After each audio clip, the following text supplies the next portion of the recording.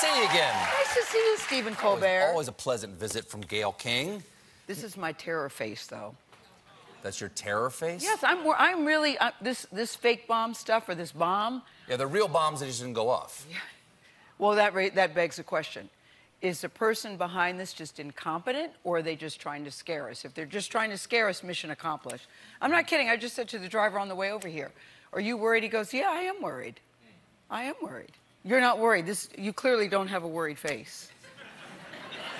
Look at him.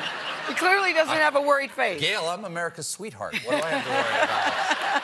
Everybody loves me. Everybody loves me. But seriously, Stephen, I'm going to hang out with you. You should see me looking all around when I walk out the building. I am not kidding. But seriously, but in general, so there's the emotional effect it has on anyone. Yeah. Certainly, people who've been critics of the president who might be targeted by something like this. Know anybody like that? I know one or two. I know one or two. But I'm not even a critic, and I'm worried. I'm not even a critic, and I'm worried. Listen, it's not our job to criticize or make an opinion. We just give you the facts and let you, the audience, decide. So I don't even call myself a critic. I don't even call myself a critic, and I am worried.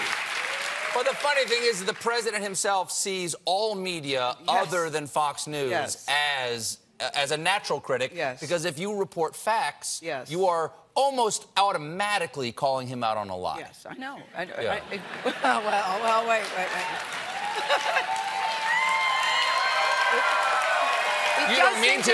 You don't mean to, but by valuing facts, you're devaluing his message. It does seem to be, though, that if you do a story factual that he doesn't like, you are labeled fake news media, and that is very troubling and disturbing. Enemy of the people. Yes. Enemy of the people. Yes. Yeah.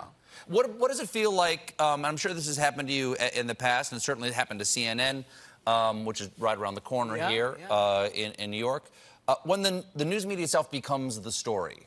Because that's supposed to be the sort of thing that reporters, journalists avoid. Tell the story, but not be the story. I was going to say, I try to go my whole life, Stephen, and never be the news story. And I mean this very sincerely, but lately, you know, we have found ourselves members of the news media. You know, Megyn Kelly today is a story. We have the whole Me Too movement, that's a story. I try to go my whole life and never be part of the story. But I just think that's how it is, and it's our job to report that, too. Even when we're the story, it's our job to report that, too. Hard to be objective, though. As difficult as it may be. Hard to be objective. Hard to get your emotions out of that when you're the story. Well, you know what I think? I think everybody sitting on TV that you watch has an opinion. They have an emotion. You know, and sometimes I'm biting the inside of my cheek so that my emotion doesn't come out because I want to say, this is freaking crazy. But that's not my job to do. But yeah, it's hard to do. It's hard to do. Speaking of friggin' crazy, you brought up the Megyn Kelly story just a moment ago. Well, because it's a story today. It's a story today, and I think she's left NBC. Is that the story? We don't know. So it has not been confirmed. There are all sorts of rumors. There's all sorts of speculation. I suspect that before this week is over, I think that, you know, I don't think she will be at NBC, but I do not have anything to report of that at this time. But let's just say this: it's not looking good for Megyn Kelly. I will say that. What did you make of her initial statement and then her apology? You know, listen, I have blackface 24/7, so it is never an issue for me. I thought her Andy Lack, who runs NBC, summed it up very nicely when he said, you know, it's a very unfortunate thing. I know Megyn Kelly. I happen to like Megyn Kelly. She and I, Stephen, went to the Kentucky Derby 2 years ago, and we bonded. I think she's a very smart cookie, very smart at what she does. But I think she clearly stepped in it. She made a terrible mistake, and I was surprised that she would make a mistake of that kind. Because she's very smart. She's an attorney. She does seem to be a smart person, but it seems like an odd cultural cul-de-sac to have grown up on.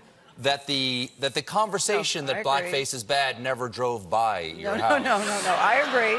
I agree. And I didn't like it when she said Santa Claus is white. She said a couple of things. And Jesus is white. Yeah. No, so she has said a couple of things. Sure. She said a couple of things. Couple, three. But I never wish bad on anybody. I don't. I believe that. I don't. I believe that. I'm not a Pollyanna girl. I'm not that. But I do feel that this is a rough time for her. Well, the midterms are 2 weeks away. Yeah. You know, the feeling. Yes. The feeling. I'm excited about that, though. But you feel a national tension happening. I feel a national tension, and I feel that this is a midterm unlike any other. You know, for most people, we don't really pay. Well, I don't say I'll say the public, we in the media pay attention, but the public thinks midterm, no big deal. This is a very different time. Normally, one side or the other is amped up about the midterms. This time, you've got both sides, Democrats and Republicans, that are saying, we got to get to the polls, we got to get to the polls. And you know what? You do have to get to the polls. Sure, you have to vote. You have got to get to the polls. You have to vote. It's going to be a long day. Yeah. Aren't you guys live? Aren't you guys live that day? We are live. We're going to be we're actually being live all day, but we're only going to broadcast the last hour. Now,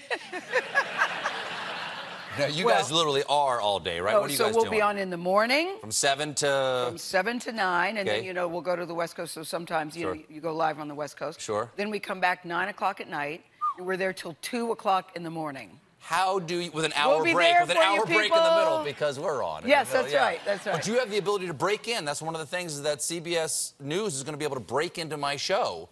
I think you are being, Gayle's been given a big red button just to hit, and it breaks right into the middle. I say, I'm tired of him. Mom, let's get in.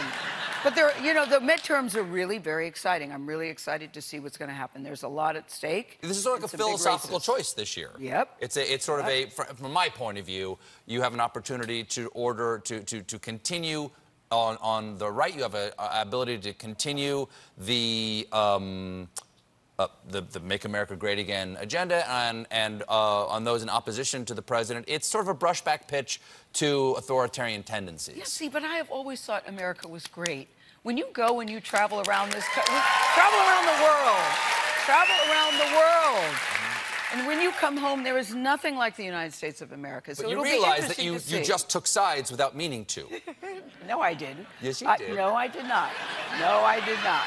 You're saying that Make America Great Again is a meaningless statement. No. How dare you? No. How dare you? I said to you, Stephen Colbert, America's always been great, and I still stand by that. I agree with you. I agree with you.